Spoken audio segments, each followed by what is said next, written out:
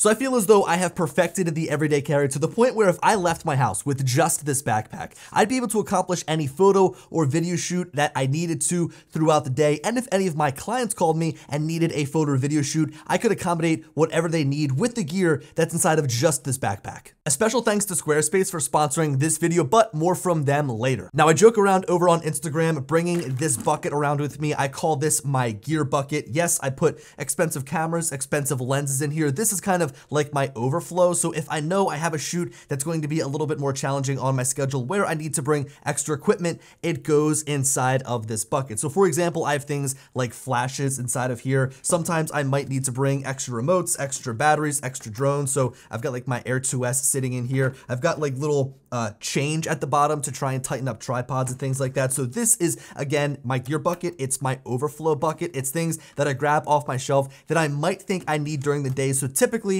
when I'm out for the day shooting, I'll have my backpack with me everywhere I go, and then my car has the gear bucket inside, kind of holding some extras I might need throughout the day. Now getting back to the bag itself here, I figured a good way to kind of go through what I carry with me is to talk about the actual bag itself and then kind of break down the different sections and layers I have inside of here so you can see what comes with me on the day to day. Now the bag itself is the Peak Design 30 liter. I swear by this bag. I think I own 4 total Peak Design bags. I've got their 10 liter sling, their 20 liter everyday bag, their 30 liter everyday bag, as well as their 65 liter duffel pack. So their bags come with me anywhere I go. They carry most of my things. I've tried to switch to different brands. I've tried to find other backpacks to see if the grass is greener on the other side, but I always come back to the Peak Design. The way that it's built, the way that things fit inside of it, it really is the perfect bag. I mean, it is expensive, but you do get a lifetime warranty with it. I mean, I know with my old 20 liter bag, I actually unthreaded the zipper on the top where the laptop goes, and they sent me a brand new one. Like, no questions asked. I said, here, send us the old bag, we'll send you a brand new one, and that was it. That was the exchange. So super awesome customer support, super awesome bag. This thing goes through hell and back. It definitely does look a little bit beat up, but the zippers are great. The overall build quality is great, but more importantly, the storage inside is awesome. The way that the things fit inside of this bag is great. So the way that I have this bag set up is basically along the top section here is a lot of miscellaneous stuff. And then I have my camera, and then I have my drone, and the drone is kind of split up into 2 different sections with like the drone. And then you also have batteries and the remote controller. So what I want to do here is kind of go through systematically each of the sections, show you what I bring with me one by one. I'm not going to sit here and unzip everything. Actually, you know what? I know I just kind of gave you a little top-down view, but I will just kind of unzip the side here because personally, I think that this is almost like a work of art, how things are tucked in here. So that's the side view of my Peak Design. Again, I've got a bunch of miscellaneous stuff up here, camera, remote controller, as well as my drone and stuff down there. So let's go through here pocket by pocket, pull out the things that I use so you can see what comes with me on a day-to-day basis. So as far as my drone goes, I think that this should be a no-brainer. It is the Mavic 3 Cine with the RC Pro, and then I'm able to fit up to 5 batteries inside of the bag. The 5th battery is inside of the drone itself, so 5 total full flights. I could probably fit more batteries inside of the backpack, like in the top section if I needed to, but honestly, with the flight time on this drone and the work that I do on a day-to-day basis, 5 is overkill. I like to bring 5 with me as like a just in case because there are some days where I'm flying more than others, but the Mavic 3 Cine is a workhorse. It's the drone that comes with me each and every single day. The RC Pro makes flying drones super easy. I can just pull it out, put the sticks in, turn on the remote controller, and then I'm going. I don't have to set up my phone and worry about, you know, draining that battery and getting notifications. So the RC Pro is great. Sunlight is really no problem outside. The screen is bright enough to cut through that. Now, in previous versions of my bag, as I've showed on this channel, I actually used to carry 2 drones with me. So I'd carry the Mavic 3 as well as the Mini 3, but putting the Mini 3 inside of my backpack basically took away the room to put my camera inside of the bag. So really the way that I looked at it is like, do I want to carry 1 camera, 1 drone, or just 2 drones and then have to like carry my camera off along the side? So basically I kind of bit the bullet. I carry 1 drone with me now, the Mavic 3 Cine, but remember, as I said, I do like to bring my gear bucket with me on basically a daily basis, and inside of here is usually a secondary drone and more batteries. So if I crash, I can go back to my car, get my secondary drone, but we'll knock on wood because usually I don't crash. So Mavic 3 Cine is the drone that comes with me. Should be no brainer because it's the best on the market. Now in the middle section of my backpack, I have my camera with a lens on it, and then I bring a secondary lens as well. So right now I'm shooting on my Sony A1 with the 12 to 24 on it. Usually that that's inside my bag. That would be here on the desk here in front of me, but of course I'm shooting on it. So I have my A7 III and 16-35 kind of as a placeholder. I also carry around my 24-70 here. So really with both of these lenses, I'm covered between wide angle, 12 meters, all the way out to 70 millimeters. And that gives me a huge focal range. So typically if I'm gonna be shooting interior photos, any sort of architecture photography,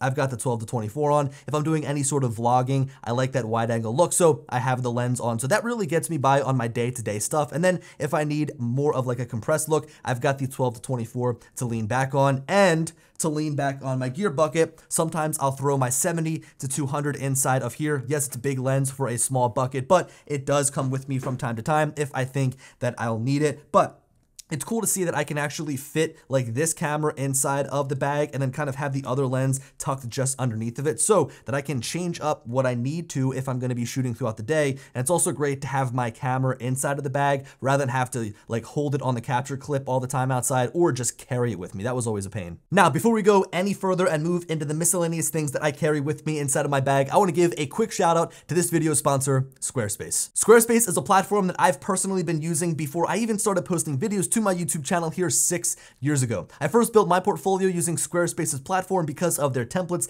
that are stylish, functional, and easy to customize. I didn't need to learn how to code, I didn't need any previous experience, and I didn't need to spend an exorbitant amount of money to hire someone to build it from scratch. Instead, I could work at my own pace, add my best photographs, and customize my template to be exactly the way I wanted. In my case, I have a simple design with a black background and minimal text to keep the focus on the images. Squarespace goes even deeper with detailed analytics so I can see who's looking at my website. They even have integrated SEO tools so that I can get my work seen by more people online, and if I choose to do so, I could start an online store right within Squarespace's platform to sell prints, presets, or anything else photography related. So a special thanks to Squarespace for sponsoring this video and helping me display my work online for over half a decade. Okay, moving into the top flap, the top section of the Peak Design 30-liter bag. This is where I keep the things that I'll just grab on the daily, things I need quick and easy access to, and things that complement what I do on the daily. So just to kind of do a quick overview here, I've got a pouch with a bunch of tiny little cords and things inside of it. I've got an SD card holder. I've got a MagSafe battery pack, which is like the worst Apple accessory ever made in the history of Apple accessories. I've also got a shotgun microphone, Sony's shotgun microphone. I've got some ND filters for my 12-24. I've got an ND filter for my 24-70. I've got a backup camera, my Sony a7C, and I've also got some battery banks from Shar Gear. Okay, so looking at everything here top down, first of all, I've got to call out kind of like my SD card holder here. This thing here has been great because it holds a total of, I don't even know how many, like 64 SD cards, but regardless, the organization is great. I'm able to kind of go through here, keep all the cards I use on a daily. So this has been awesome. I don't even know who makes it, JJC, but regardless, this has been in my bag for like years and years. People are probably going to call me out for just literally leaving my ND filter loose inside of my bag, but I do. I throw it inside of my bag just like this. It hasn't scratched up. It still works well. I pull it out. I just clean it off on my shirt and get going and get shooting. So I found that like most ND filter cases are big and take up a lot of room. So this now just goes inside of my bag, caseless. It's been totally fine. I also carry around this Sony a7C. This is my backup camera. I mean, you never know with the A1 or with any camera when something is going to go wrong, whether your shutter breaks, whether the screen breaks, whether something goes wrong inside of the camera. You don't want to be on a shoot and be left to say, hey, I have to leave, like I have to go somewhere to buy a new camera, or I have to go get my second camera. So this thing is small enough that it can just fit right in that top section. It is a full frame camera. It's got the flip out screen, 24 megapixel photos, 4K video, 30 FPS. So this is like a great backup camera. It's also a great secondary camera. So if I'm going to be shooting a, a two camera shoot, I could have both cameras rolling, my A1 and my A7C. So that's now allows me to do those two camera angles. So this is great as a backup, but also as a B cam. The MagSafe battery is, like, in my opinion, just totally worthless. It's great for those times where I need to slap it on the back and get a little bit of juice as like a just in case, but really the main batteries I use are from Shar Gear here. So they actually sent me these two batteries, and the reason I wanted to work with them right off the bat is because they look cool. I mean, they kind of have this see-through look to them. You can actually see the components and electronics inside. The little battery pack here is good for like plugging my phone into, throwing in my pocket. It's a little bit more lightweight, but if I need to charge drone batteries, if I need to charge my laptop, my iPad, anything like that, I can use this larger battery pack here, and it also has a screen on it. And the screen is cool because it shows you some statistics and information about the battery, but it also shows you information like how much wattage is being pulled or how much wattage is going into the actual power bank. So you can monitor all those things, which is something that the nerd inside of me loves. Also, in terms of audio, because I'm always recording audio, whether for myself or whether for my clients, I've got the shotgun mic here. This Sony shotgun mic is great because you don't have any wires with it. It just kind of plugs right onto the camera and you're recording, so you don't need to actually plug in a 3.5mm audio jack. But really, the main audio source are the DJI mics that I keep inside of this pouch here. So this pouch is kind of like a catch-all for a lot of my smaller things. I did actually have the DJI mics sitting inside of their own little case, but I figured that it just got way too annoying to have to go and find that one little case for just the mics. So now inside of this actual pouch, I've got some chargers, I've got some other cables I need on the regular, USB-C cables, Apple Watch charger, lightning cables, MagSafe charger, things like that, a little cloth to kind of polish down, you know, a screen or a lens or anything that I need to. But I've got all of my audio equipment in here as well. So I've got 2 sets of the DJI mics. There are some times where I need to mic up more than just 2 people. So I've got the ability to mic up a total of 4 people if necessary. I've also got some lav mics in here. So these are from Rode. Those are like the microphones that you plug into the receiver or into the transmitter of the DJI mic, so you can put that inside of the person's pocket. I've also got some windscreens. I've got some wired headphones, some earbuds, just to kind of monitor audio as I'm shooting. So again, this is like all of my main audio equipment inside of this small little pouch, and it's great because I can also combine some other smaller components like some chargers and some other cables. And again, it all fits inside of this small little Peak Design tech pouch. So again, these are like the miscellaneous things that go in the top. It's things I grab for all the time. I've also got some ND filters for my 12 to 24, but this is the miscellaneous stuff that makes up that top compartment of the 30-liter Peak Design. Now on the side flaps here, Peak Design does also have some pouches. I don't use any of the pouches over on this side because my typical workflow is to put the bag on its side like this and then grab what I need. So my camera handles right here, my drones right here, my remote. So basically these are the only flaps that I use, and kind of the way that I set them up is like little camera stuff is in the top here. So right now I have some extra batteries. So these are like where my extra Sony batteries live. It's cool because this is magnetic, so it kind of snaps closed, keeps everything inside. And in this bottom compartment that is closed with a zip, these are just like my Mavic 3 ND filters. So I've got 2 sets of the ND filters here. I've got a range of ND4 all the way up to ND512. So really anything I need is covered by these ND filters. So yeah, that's a little side pouch here. And I kind of put miscellaneous stuff that goes with what's in the main section here on the side. And now for the final compartment at the top side of the backpack, which is the laptop sleeve, which of course houses my laptop. So I've got the M1 Max MacBook Pro 16-inch. I don't foresee myself ever needing another computer because this thing is so good and so fast. Unless this thing kicks the bucket, it's got all the ports I need, it's got all the power that I need, it's got the screen size that I need. So this has been a true workhorse, and finally Apple's made a laptop where I haven't been just wanting them to finally come out with the next version to fix something. This like is perfect in my opinion for everything I need. I've also got an iPad mini here as well. What's great about this is it's cellular, so I can pull off of it as a hotspot if I need to, but also it's just good as like another larger screen to use. If I need to sign documents, I've got the, you know, Apple Pencil here. So this is good to live inside of sort of like the tablet sleeve. And then finally, I've got some hard drives. So these, one is for client work, one is for personal YouTube stuff. This is just good to kind of be like a catch-all for anything that I'm working on. I don't want to fill up the like 4 terabyte drive I have inside of here. So it's good to kind of throw all the projects I'm working on here and separate them between client stuff and personal and YouTube stuff.